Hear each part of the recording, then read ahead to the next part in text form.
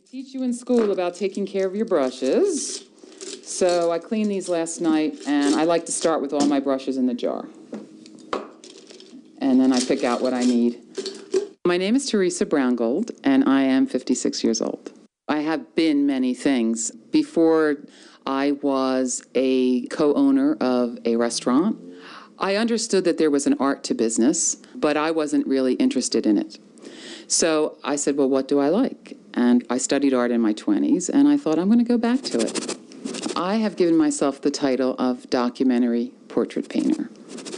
I take a social issue like war, immigration. Right now I'm working on health insurance. And I interview people. I find out what their story is. What does health insurance mean in their lives? I write the story out, and I paint a painting, a portrait. This is Joanne Wallace. I turned 65 December of 2010. And for the last 18 years before that, I had no insurance. She agreed to have her portrait painted by me and tell me her story. It's very frightening when you got to hand out $75, $125, and then you got to decide, do I get medicine if I need it? Because there were months I didn't get my medicine. The idea is to create a complete landscape of the American healthcare system as it is felt by the people who have to use it or who cannot access it.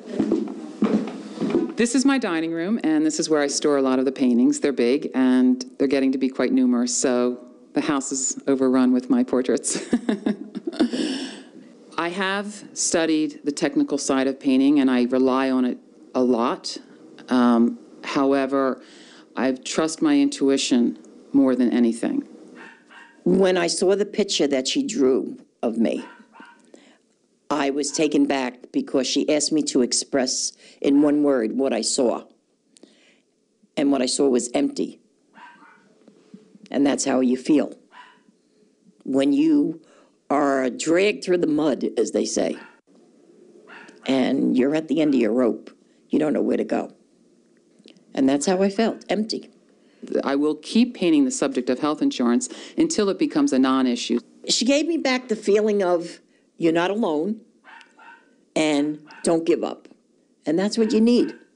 When I started painting at 50, I said, good, maybe I can get 40 years of this. That's another whole career and a half. So I will be a painter for the rest of my life. As long as there are stories to tell, I'd like to tell them through paint.